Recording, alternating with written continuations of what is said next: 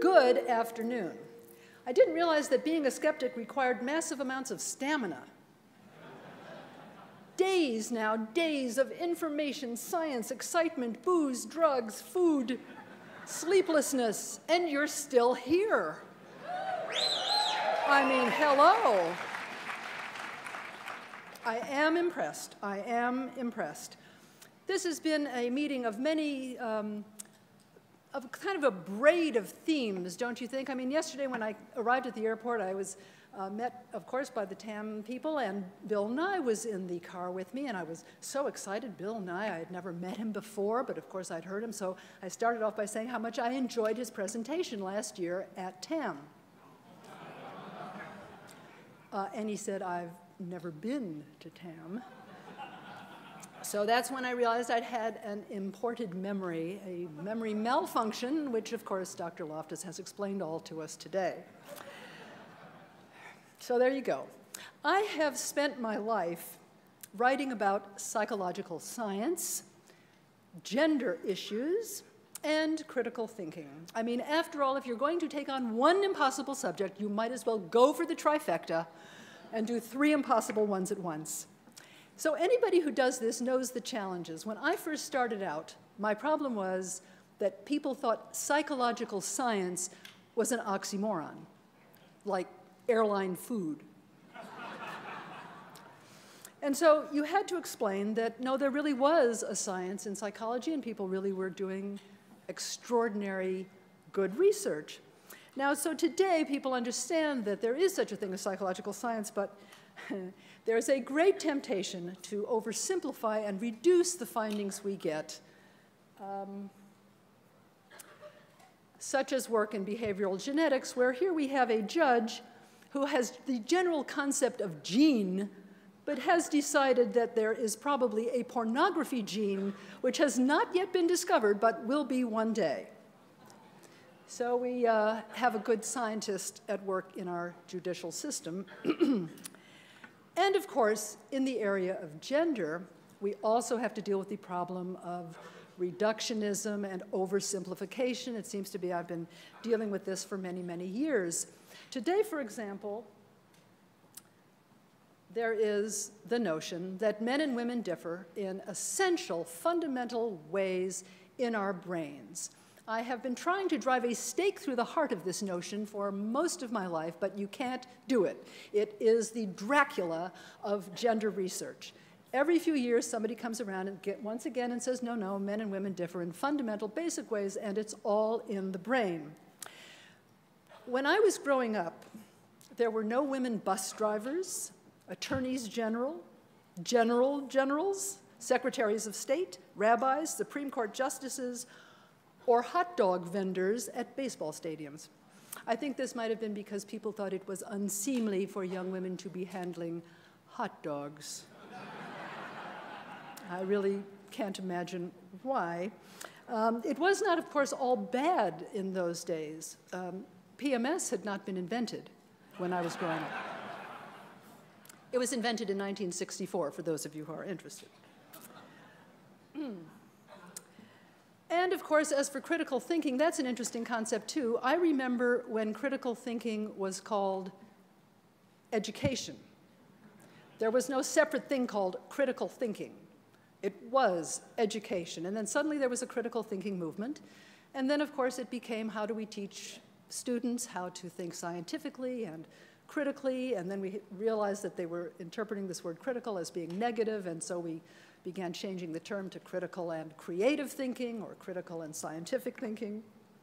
And now we realize the problem is not just getting people to think critically and scientifically, but to explain why so often we don't.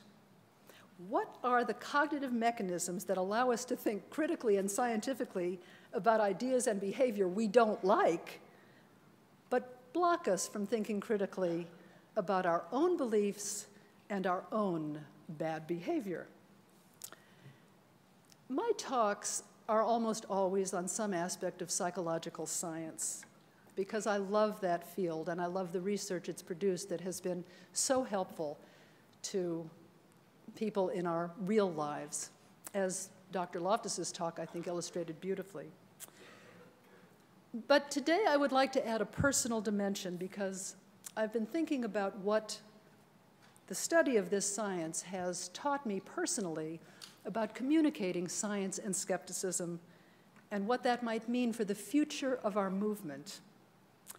The good news is that this movement is now huge. Look at the size of this audience, and you are the tip of the iceberg of people interested in this subject.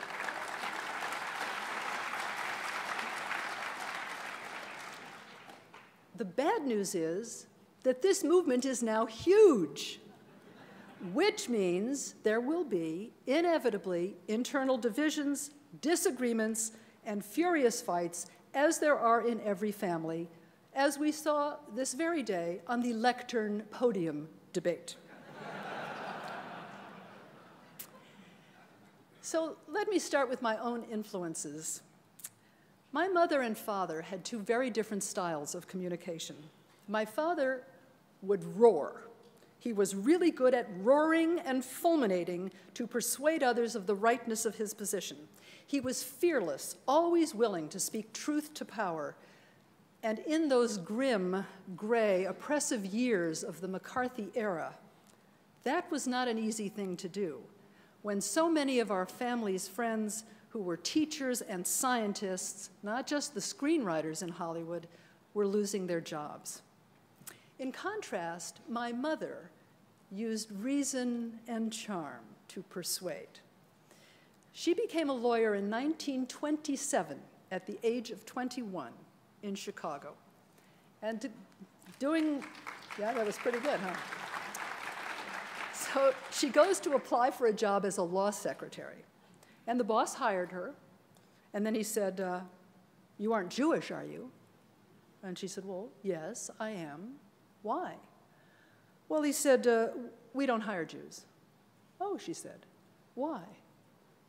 Well, he said, "They're so noisy." And at just that moment, the screaming voice of the office manager came bellowing through the office, and my mother said, "Ah, I see the wisdom of your decision. You've already hired one and regret it." She got the job, and eventually she overcame his other prejudice against women lawyers.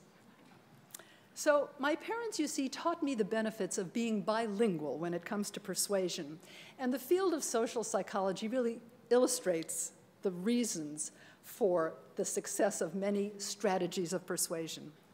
There is, I've come to realize in my work in gender equality, is there is a time and place for shouting, especially when you know the opposition is so vested in its position and so powerful that it does not care what you think, and when the goal is to enlist allies and inspire them in a long fight. And then there is a time and a place for the gentle arts of persuasion when the goal is to acquire allies for the long fight, when you want the job, as it were. Sadie Crabtree this morning spoke perfectly about what those techniques of persuasion might be, and I commend her talk to you highly. My first venture into communicating psychological science was to write a book on anger, which reported the decades of experimental, clinical, and field research that clearly demolished the belief in catharsis. You know this? This is the popular notion in our culture that ventilating anger feels good, it gets it out of your system, you won't get an ulcer, never mind where the hell it lands and who it lands on, you will feel terrific. Okay, here we have a typical example of the benefits of catharsis from the internet currently. Notice this last sentence. With the correct prompting, it is surprising how rapidly people can begin to experience their anger. Well, this was the common notion about ventilation, and in fact, the research shows just the opposite. Catharsis may feel good for a moment, but it usually makes the recipient even angrier back at you. It makes you even angrier as you get your heart rate going, and it rehearses a hostile habit. You can see that my book was instrumental in promoting the rise of civility in American discourse. Actually, the research shows pretty clearly why civility in America came to be in peril. The vicious expressions of anger are especially likely to flourish under 3 conditions: when the expressor is anonymous, when the message can be sent impulsively with no chance to count to 10, and when there are no consequences for the sender. The internet, anyone? So last year, when I spoke on cognitive dissonance, I talked about the importance of this mechanism for understanding why it is that it is so difficult for us to accept evidence that we might be wrong. This is a subject that, well, is very near and dear to my heart, and the more I have talked about it and heard from people about their own experiences with it, the more I have learned. I've learned, you know, you write a book, it's a two-way conversation, which I invite you to share with me. Dissonance is defined this way, cognitive dissonance. It occurs when 2 attitudes, or an attitude and a behavior, conflict. The classic example, of course, is the smoker, a smoker who knows that smoking is hazardous to your health, but wants to keep doing it. The important point about dissonance is that, like hunger, it is motivating. It is uncomfortable. We want to reduce it. The smoker has to quit or justify smoking. We now have more than 3,000 experiments in cognitive psychology, social psychology, evolutionary psychology that have confirmed how this mechanism works and the biases of memory and perception that underlie it. Researchers, of course, nowadays, people don't think you're doing science unless you have a brain, and so they have indeed tracked dissonance into the brain and basically found what was happening in the brain while people were processing dissonant or consonant information about their favorite political candidate. And basically, as you see, we have learned here that motivated reasoning, being in a state of dissonance, is qualitatively distinct from reasoning when people do not have a strong emotional stake in the conclusions reached. Could this be relevant to skepticism, one wonders? So dissonance is especially painful and especially motivating under 2 conditions. One is when we have invested time, money, effort, reputation, or pain in some activity or on behalf of some belief that turns out to be wrong or foolish or baseless. This is called the justification of effort technique, mechanism.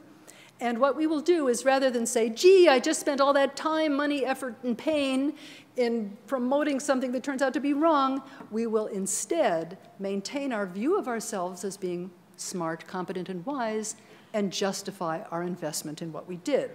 Here's one adorable study illustrating this.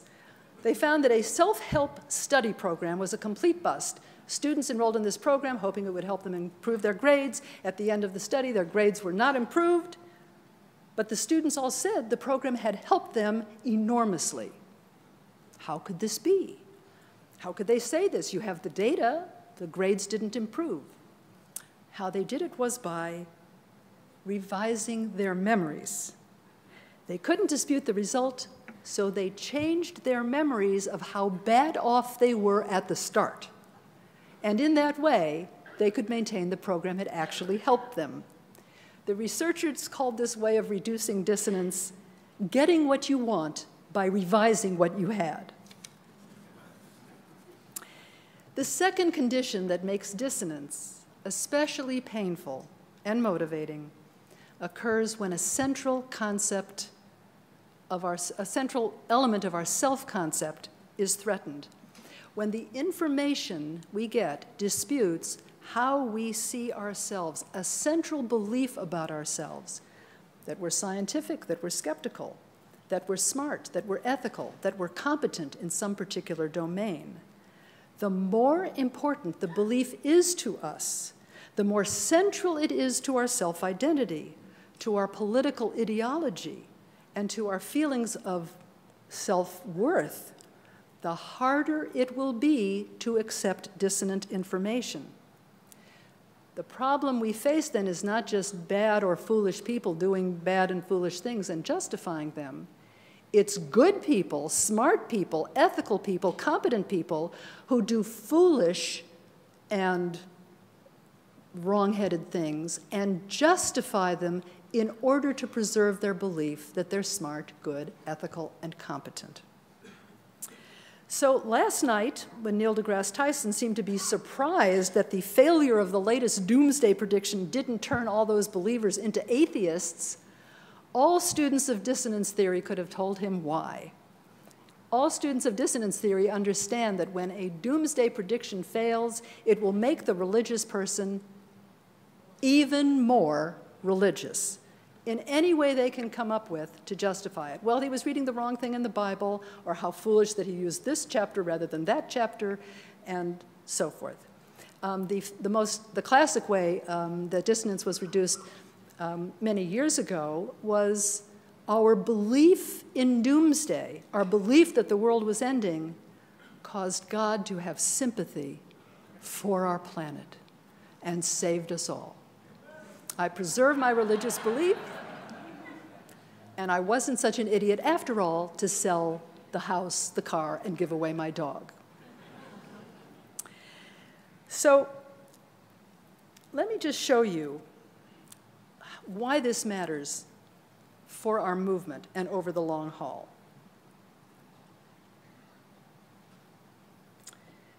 Imagine that we have two students at the top of a pyramid. They are a millimeter apart in their attitudes toward cheating. They don't think it's a great thing to do, but they don't think it's a terrible thing to do. There's worse crimes in the world.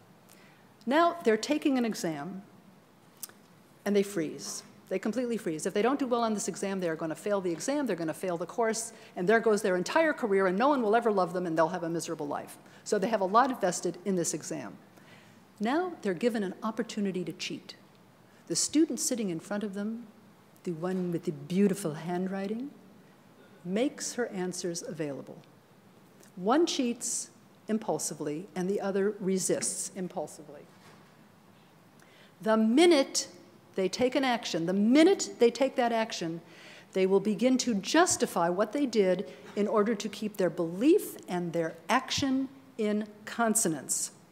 The one who cheated will now minimize how bad it is to cheat. The one who resisted cheating will now say, cheating is really a terrible thing, and it's much more important to be able to resist this. They will immediately begin this process of self-justification.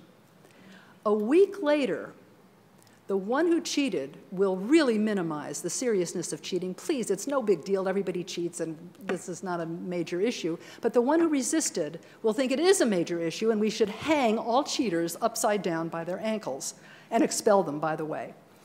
Now, the important thing about this is that by the time they have finished this process of self-justification, over time, they will come to believe they always had that attitude about cheating.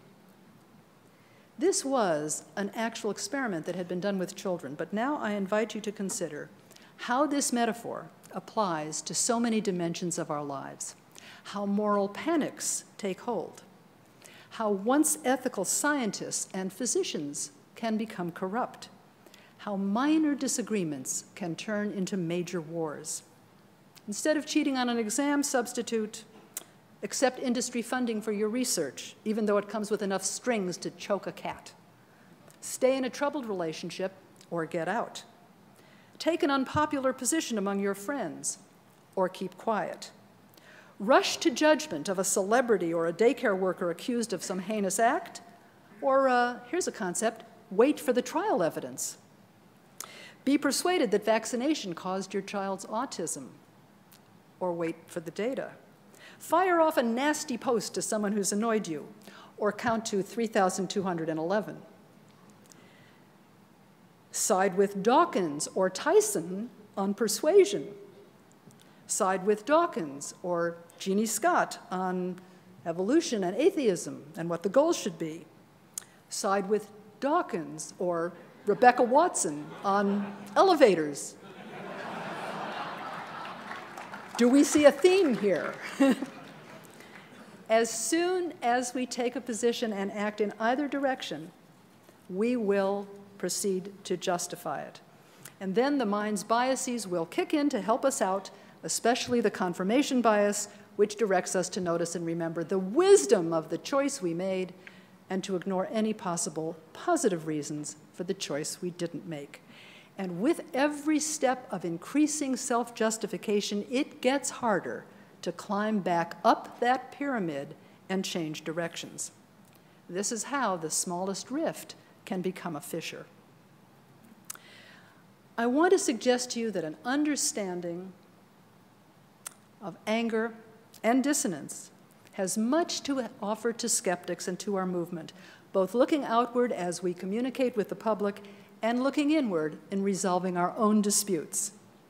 First, of course, and this has been a theme of this conference, I've been happy to see this, the mechanism, the reason we don't change someone's mind by making them, by saying, implying to them, how could you be so stupid as to have fallen for that hoax? How could you have been so stupid to believe in doomsday and sell your house? How could you be so stupid to think that your version of our quarrel is the right one? I see things clearly, after all. If I can just explain things to you about how they really are, you will listen to me and believe me. And if you don't, it's because you're biased. This is how we tend to think. So what we can see from dissonance theory is that, in effect, what these communications are saying is we are putting people in a state of dissonance. We are forcing them to choose between their view of themselves as smart people who know what they're doing and evidence that they don't. Given that choice, guess which way they're going to fall. This is the reason, by the way, that no one is a racist, an anti-Semite, or a sexist. I'm not anti-Semitic, Mel Gibson said. It's just that the fucking Jews are responsible for all the wars in the world. Mel Gibson does not see himself as an anti-Semite. He feels he has a legitimate, justifiable reason for hating all Jews. So we can see that the goal is, in dealing with people, is not to put them in a state of dissonance which will cause them to retreat to their original position even more firmly. I had this experience myself with a friend of mine. Last year, we were having a conversation about vaccines and autism, and I just sort of took it for granted that we were on the same page about this. And pretty soon I discovered we were in a furious argument. She was really angry with me, and it turns out, which I had not known, that she had has an autistic grandson who's 9 years old. And as we're having this conversation about vaccines, she's getting angrier and angrier at me until she finally says, I have a 165 IQ and a Ph.D., thank you very much. But it was with that statement that I understood that she was telling me that I was making her feel stupid. I was speaking the way the scientist, me, the know-it-all scientist. What do I know? Do I have an autistic child? I do not. How dare I assume that I can speak for her experience with this child and what she knows from having raised him and what she knows from having read whatever she can about autism? That is when I got it. That is when I got the importance in talking to our friends and loved ones of not making the other person feel stupid. You want to bring people along with the same goal when you can. So, how much time have I got? 5? 5? Boo hiss.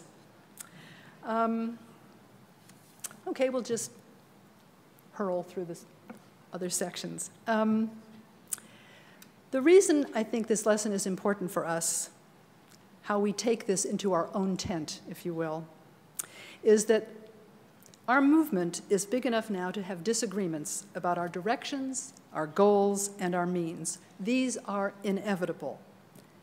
By definition, that means we will often be feeling dissonance when someone we admire says or does something we think is wrong or muddle-headed or insufficiently skeptical or insufficiently atheist or insufficiently whatever the insufficient is. Friends, we have to learn to live with this dissonance. One of my favorite stories is a story told of Shimon Peres, who was furious. He was then Prime Minister of Israel, who was furious when his friend, Ronald Reagan, went to the cemetery at Bitburg where 47 Nazi SS had been buried. You can imagine the rage that spread around the world at Reagan's doing this. And Perez was a friend of Reagan's, and so a reporter said to Perez, "What do you feel about your friend Ronald Reagan going to Bitburg?" And Perez said, "When a friend makes a mistake, the friend remains a friend, and the mistake remains a mistake." This is a guy who is able to separate the two dissonant cognitions and not feel the need to leap to a quick resolution of them. Normally, what do we do when a friend makes a mistake? We minimize or trivialize the mistake. Oh, it really wasn't important that he killed 4 people. A lot of people run around killing people. I suppose it's okay. Or we end the friendship. But most of the time, it needn't come to this, and we can find a way to live with those who differ with us. For one reason, we need our allies. When I was a child, I asked my mother why it was always the great people on our side who were assassinated. Lincoln, Martin Luther King, Bobby Kennedy. How come, I said, we never assassinate anyone on their side? So after giving me the obligatory thing, it's against the law, you shouldn't do it, it's not a moral thing, she smiled and said, "Besides, there are more of them than there are of us." As skeptics, as scientifically minded people, we know that there are more of them than there are of us. And therefore, in our ambition to promote science and skepticism in the world, we need to tolerate some of the foibles of our friends and concentrate on those folks who are the real enemies of science and equality. There are enough of them to keep us busy. One of my friends said years ago, "Society is a mule, not a car. When pressed too hard, it doesn't speed up. It bucks and kicks its rider." The great span of history, the sweep of history, teaches us the importance of getting back up on the mule. We can't change the world, but we can sure as hell change some big pieces of it along the way. I look back on my life in times, I can look at, just as we have here, at what remains for us to do. We can despair of scientific illiteracy in our society, and we should, but we should also notice same-sex marriage is legal in many countries and in now several states in our nation. We have an African-American president. We have the rise of atheism as a movement of humanism, skeptics that come in so many incarnations, enormous improvement in the status and rights of so many people in our society. And so I want to end with the wonderful words of Molly Ivins, that great essayist, humorist, and feminist activist. Molly Ivins was from Texas, a state, she said, that was put on this earth to make everyone else grateful for where they live.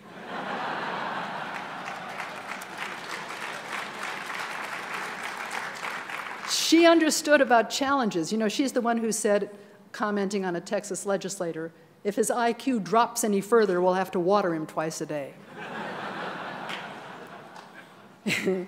She knew what the challenges were for all of us in this quest. And at a conference that I went to on activism, she said this: "Keep fighting for freedom and justice, beloveds, but don't you forget to have fun doing it. Let your laughter ring forth. Be outrageous, ridicule the fraidy cats, rejoice in all the oddities that freedom can produce. And when you get through celebrating the sheer joy of a good fight, be sure to tell those who come after how much fun it was." My friends, it really has been fun. Thank you.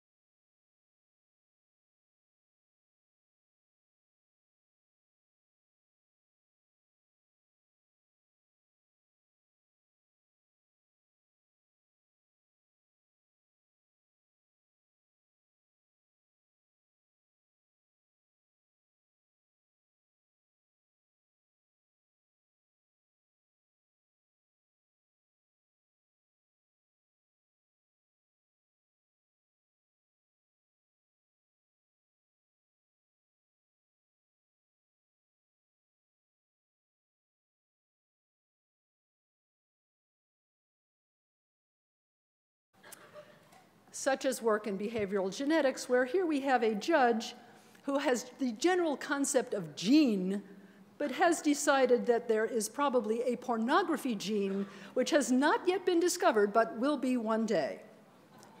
So we have a good scientist at work in our judicial system. And of course, in the area of gender, we also have to deal with the problem of reductionism and oversimplification. It seems to be I've been dealing with this for many, many years. Today, for example, there is the notion that men and women differ in essential, fundamental ways in our brains. I have been trying to drive a stake through the heart of this notion for most of my life, but you can't do it. It is the Dracula of gender research. Every few years, somebody comes around and once again and says, no, no, men and women differ in fundamental, basic ways, and it's all in the brain. When I was growing up, there were no women bus drivers, attorneys general, generals, secretaries of state, rabbis, Supreme Court justices, or hot dog vendors at baseball stadiums. I think this might have been because people thought it was unseemly for young women to be handling hot dogs. I really can't imagine why. It was not, of course, all bad in those days. PMS had not been invented when I was growing up. It was invented in 1964, for those of you who are interested. And of course, as for critical thinking, that's an interesting concept too. I remember when critical thinking was called education. There was no separate thing called critical thinking.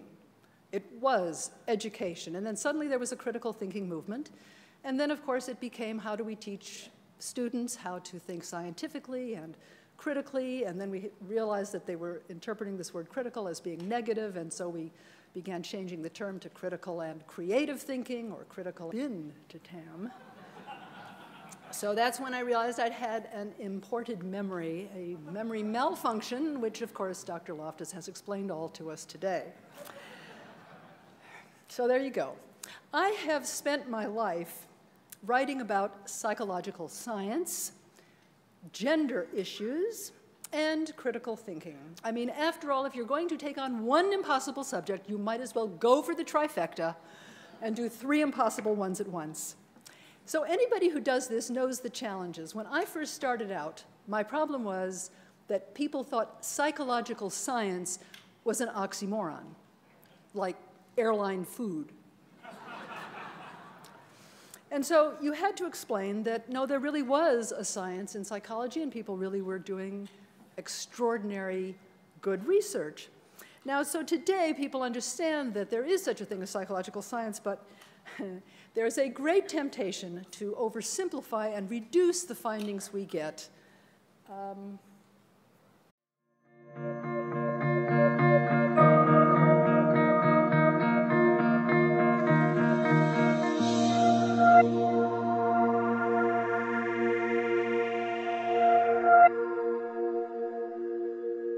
Good afternoon.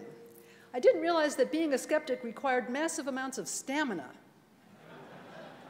Days now, days of information, science, excitement, booze, drugs, food, sleeplessness, and you're still here.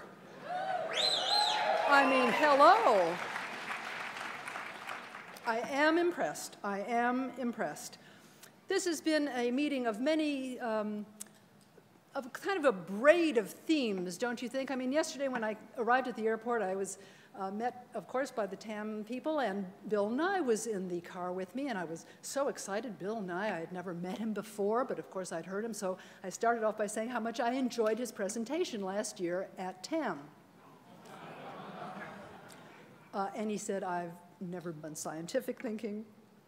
And now we realize the problem is not just getting people to think critically and scientifically, but to explain why so often we don't.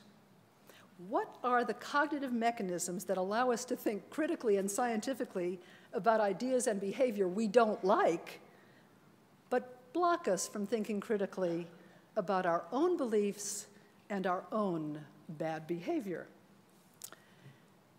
My talks are almost always on some aspect of psychological science, because I love that field and I love the research it's produced that has been so helpful to people in our real lives, as Dr. Loftus's talk, I think, illustrated beautifully.